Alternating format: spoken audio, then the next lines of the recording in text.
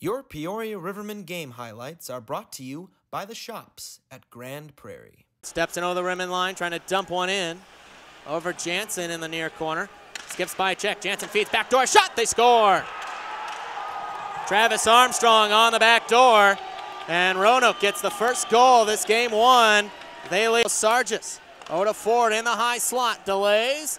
The half board trying to center a shot deflected. They score. Only seemed a matter of time. Garrett Sargis right in front. The Rivermen being owned in their own zone, in their own house. They trailed 2-0 to the Roanoke Rail Yard Dawgs. Right side rumble now. Wilkie one-timer, pad save, rebound, score! Mitch McPherson right on the doorstep. It's an Amherst, Illinois power play goal with 7:31 to play in the second. The Rivermen are on the board. They trim the Roanoke lead in half, 2-1.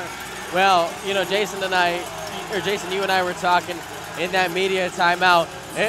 This was a must-score for the Rivermen here to shift the momentum back in their favor. And Mitch McPherson doing just that, parking himself in front of the net, getting on that rebound and putting it in the back of the net for the Rivermen. Mitch McPherson, his first goal of the postseason, third point. And it's a critical Amherst, Illinois power play goal. And it's left out ahead. There's a foot race forward, tries to step in, he's in for Deke shoots. Big save by Barry, rebound on another save by Jack Barry, denying Garrett Sargis. Trying to reverse one up the wall to the line, held in Rumble. Rumble trying to shot, he scores! Brandon Rumble! A bullet might have been deflected in, if so, it's Lately's goal. Either way, an Amherst, Illinois power play goal ties us up at 2 apiece.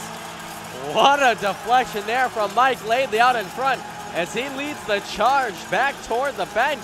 Again, that's the epitome of get the puck toward the net.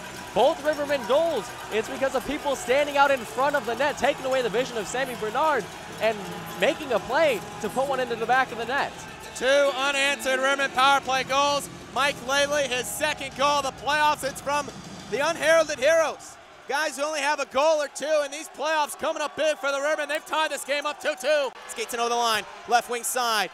Feeds one out in front, triangle shot, he scores! Lord Anthony Grissom! Something about Carver Arena, the short angle goals are working for the Rivermen, and they take their first lead of the hockey game, 3-2 with 13:13 to go. Well, I don't have a magician-like name for L.A. Grissom, but what a shot there from Grissom. Again, it's a short angle shots. He banked it off the back of Sammy Bernard. And the Rivermen, 3 unanswered goals now, have all the momentum in the world. That's their first 5-on-5 even strength goal of this series and in this game. Lord Anthony Grissom. At 7 seconds to go. Lately couldn't clear. Ford holds it. Trying to serve Sargis a shot. Big pad save by Barry. Rebound. Another save by Barry. Rivermen win. That's a win for the Rivermen. Peoria takes game 1 against the Roanoke Rail Yard Dawgs.